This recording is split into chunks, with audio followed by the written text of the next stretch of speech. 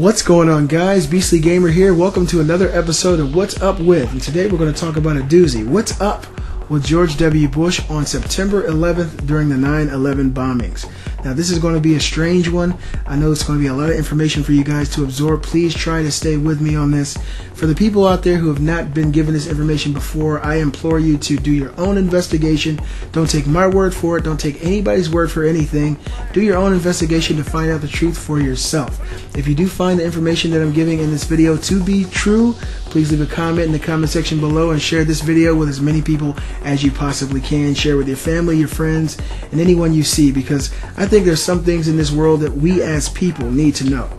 If there is a ruling elite, which it seems to be, pulling the strings and manipulating the masses of humanity, then at least the least that we can do is educate ourselves and kind of wake up. Now, everybody's not going to wake up. Some people are going to be watching, the Kardashians. Some people are going to be watching Nicki Minaj. Some people are going to be watching Miley Cyrus.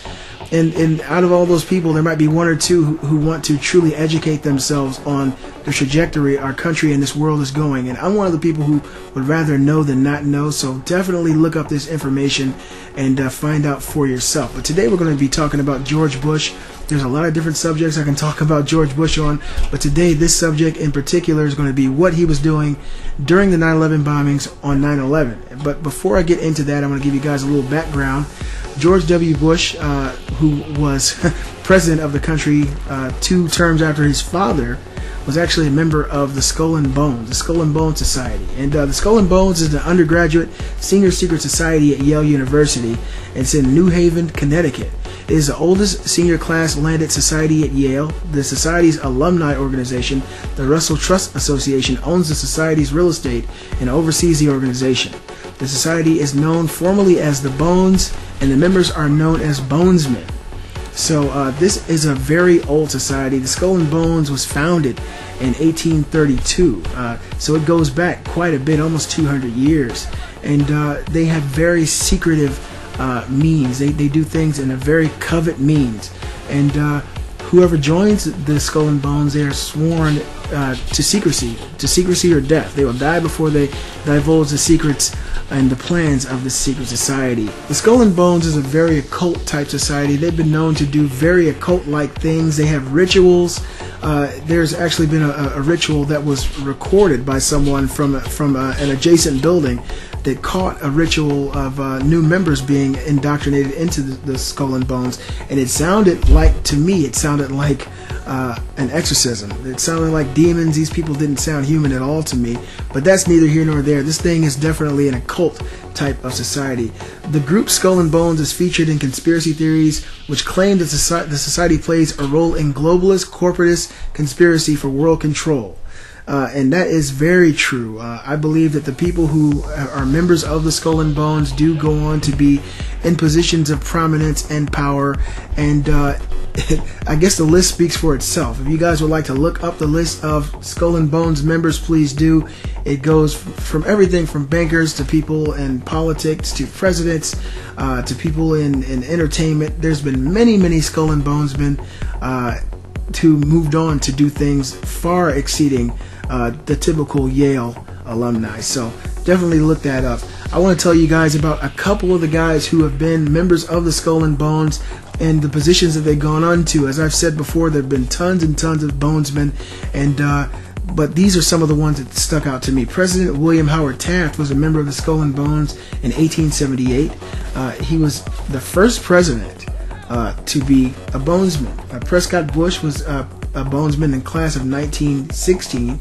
Bush is believed to have dug up and absconded with the skull of the legendary Native American warrior Geronimo during World War I. So this is a true story. I know the Native Americans have actually gone and taken the Skull and Bones to court to actually get the skull of Geronimo back, and they have not gotten the skull of Geronimo back. And it is believed that Prescott Bush was the Bonesman who actually dug up his skull and took it there for their occult rituals. You guys should look that up. I know that may sound it may sound iffy, but this is known information. This is public information, so you guys look that up. George Herbert Walker Bush, who was the first George Bush president, was a member of the Skull and Bones in 1948. He was the second Bonesman ever to be elected president. So it's obvious that whatever this secret society is, people who come from the secret society, they go through these rituals in the society, they are sworn to secrecy, then they come out and they move into very prestigious positions of influence and power in our country. So this is not a conspiracy, this is obvious.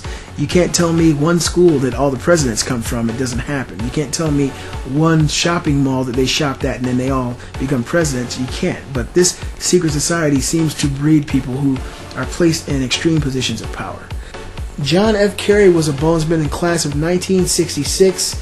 The now senior senator and secretary of state from Massachusetts was only a college junior when he was tapped as a bonesman after a childhood spent abroad with his diplomat father. So John Kerry, that's another well-known politician. He was also in the bones. You know, he was a bonesman. He also ran against George W. Bush during that election and lost. But the fact is, there would have been a bonesman either way, Republican or Democrat. So this is something that we have got to look at. We cannot look away from these facts. He went through all the rituals, and he was actually asked about this on live TV, which of course he did not respond because you are sworn to secrecy. And finally, the last one I want to talk about, because this episode of What's Up With is about this man, George W. Bush. He was in the Skull and Bones in the class of 1968. He was the third bonesman to occupy the office of the president. So these are the guys I'm going to talk about today, or at least George Bush I want to talk about. And I want to get you guys' thoughts on this particular subject. Okay, so on September 11th, George W. Bush was making his rounds for the country. He was down in Sarasota, Florida at Emma E. Booker Elementary School. He was visiting a second grade class that was being taught by Sandra Key Daniels at this school. And this particular day, he was reading a book with the class. Now, the name of the book, which some of you probably already know, is The Pet Goat, or My Pet Goat. And this book is a story of a girl who has a pet goat. And the pet goat eats everything, and it gets in a lot of trouble, and you know, it's a children's book. And a lot of people see that title alone as occult symbology, going back to what the Skull and Bones are really into. The Skull and Bones are really into occult symbology, symbolism, and the pet goat could be a symbol of Baphomet, which is a deity symbolizing Lucifer or Satan. It's Baphomet. And so a lot of people really think of that when they think of the pet goat. And so he was in this classroom with these students and this teacher, and they were reading this book. And he was holding the book, and his book was actually upside down. So it was really weird, because it's the kind of stuff that you do when you're doing, you know, occult type rituals. A book could be upside down, or you could be standing a certain way, and it can be interpreted so many different ways. You guys let me know if I'm just losing my mind or not. But I want you guys to hear the actual and see the video of what was going on in this classroom.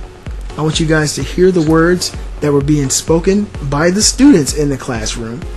I want you guys to hear the tone that they are instructed to use, the speed of the words, and the repetition of the words. And I want you guys to hear what they are saying. And I'll be back after this video. Get ready to read all these words on this page without making a mistake.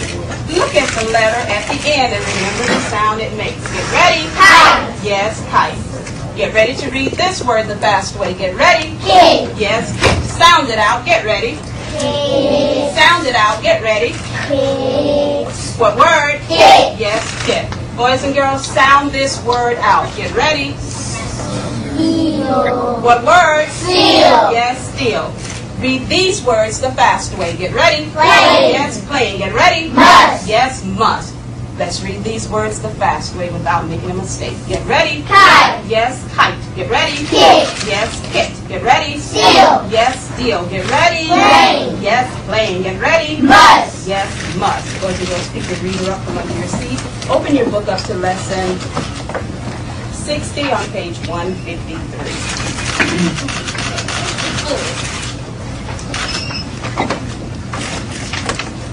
Now, if you just saw that for the first time, that may challenge your belief system, and I understand if you want to turn this video off.